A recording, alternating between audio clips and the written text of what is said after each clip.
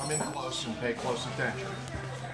The dilemma with corrected cam timing is that it's indeterminate from the marks on the gear. You don't ever go off the marks on the gear, you go off the orientation of the two keyways. Now, the keyway on this end is somewhat hidden by the second generation fifth bearing on it.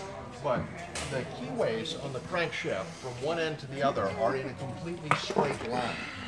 So if we know what this keyway is doing back here, we know what the one up front is doing, even if it's covered by the fifth bearing. So what we're going to do is we're going to go for an orientation that's shown in the green shop manual. Here, if you open up to the correct page, it shows you the orientation of the two keys. Now, whatever the marks are on the crank and the cam, they're just a general indication. The actual orientation is shown in the green shop manual, and it is off the two keyways.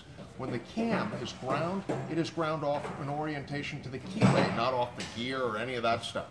So the keyways are never wrong. The marks on the cam gear are kind of sometimes moved over and they look good in either direction.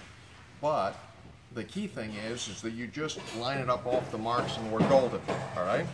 So if I look at this and I have, it's hard to say what is truly vertical on that, right? If you were just looking at this, you could stand there and look at it from the end and say, what's vertical on that?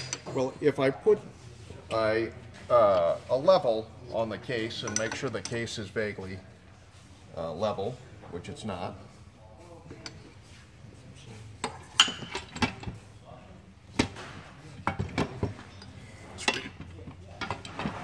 Did you make this stand, Bill? Yes.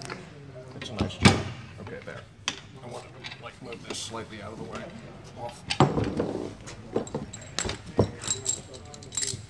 Okay. If I look at it, it's basically level side to side. If I take this, and see how I put the key in like a little flag sticking up? Yeah, it's tapped in vertically, because I can take a level and clamp it on it like that, and rotate the crank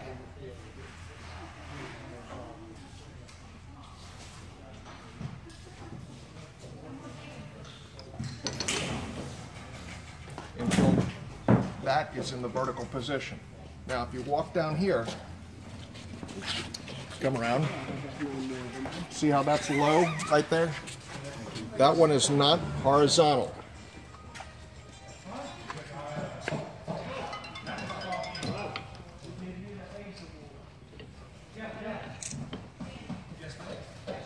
Does it look horizontal now? Sure does. That's the correct orientation.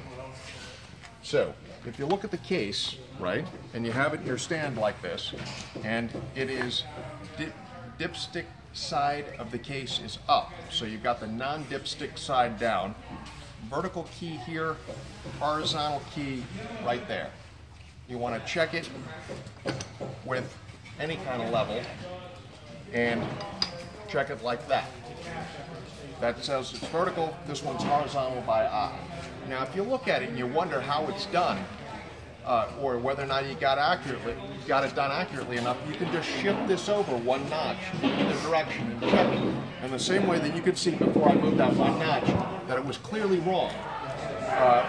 You can move it one notch the other way until you look at it. There's only a limited amount of positions, so if somebody says, but that wasn't level to within 1/10 of a degree, it doesn't have to be. It has to be basically oriented.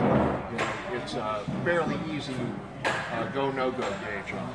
But that's the correct orientation. If we then went back and looked at this and looked at the marks on the gear and looked at the marks on the crank, you'd sit there and say, well, they don't really line up. Well, you don't care. You're going off keyways, not off the marks. And if somebody said, well, the marks are there so I can line it up, that's because they didn't read the manual. Because the manual, right here, written by General Motors, says it goes off the keyways. All right? That cover the question for the day? Perfect. Thank you very much. Thank you.